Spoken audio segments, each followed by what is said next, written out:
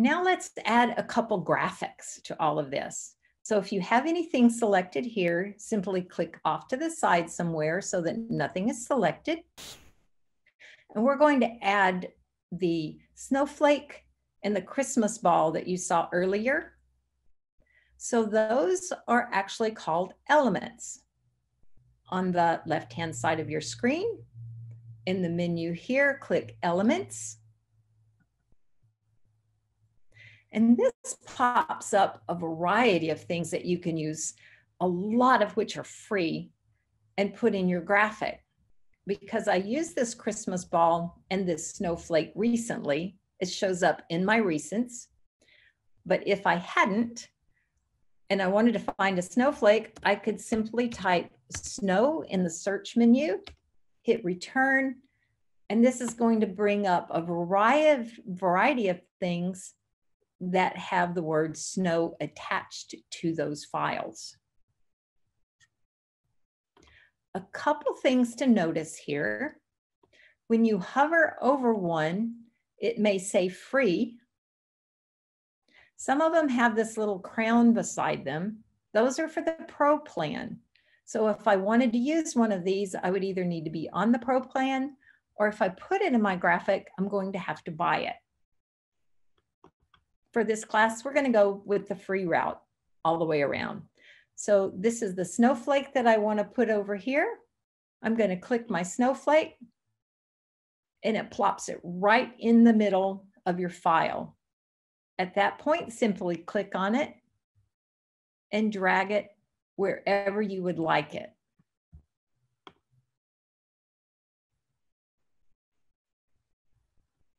So find some kind of cool graphic that you would like to put in your file. Click on it so that it'll put it in the middle of your file, and then move it to where you would like it, simply by clicking and dragging.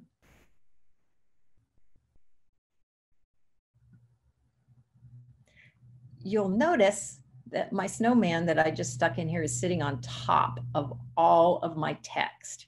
Not quite what I want him to do if I were going to use the snowman. Again, once you get your graphics there, close the left-hand section of your work area by clicking the hide button, the little arrow, so that you have a bigger work area. And remember, anytime you have something selected, whether it's the snowflake, the snowman, or text, you have options at the top. For this snowman that I stuck on here, he's hiding Hot Holiday Toddy, and he's also hiding part of my text here. I want him behind those things. To get him behind them, if you look up at the options at the top, you'll see the word position. If your screen is scrunched up really tiny and you don't see the word position, you'll see the three dots like we talked about earlier. Click on the three dots for more, and then you'll see the word position. When I click on that, I've got a lot of options to choose from for the position. Two things to notice here to get him behind this text.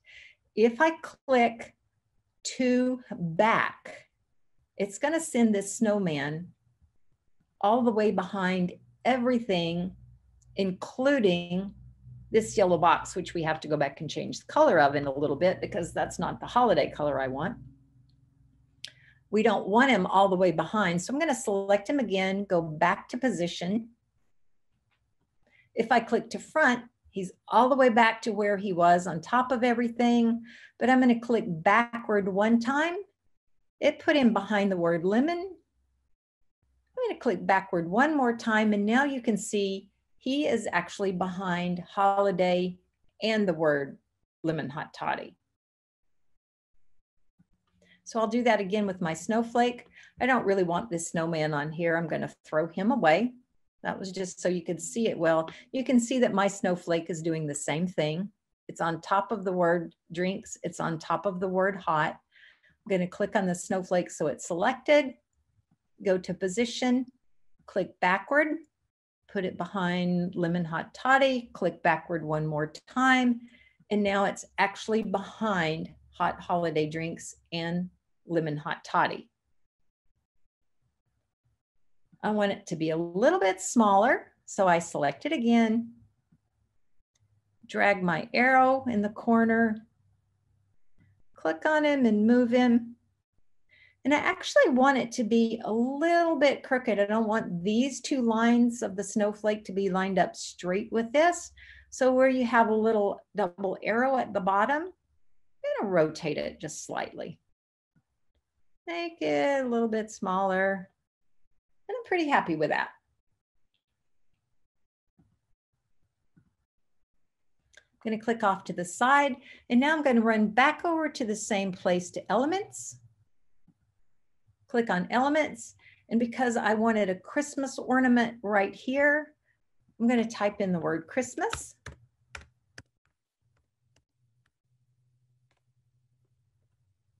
And scroll down until I find a cool Christmas ornament. And that's the one that I had used before. It's free.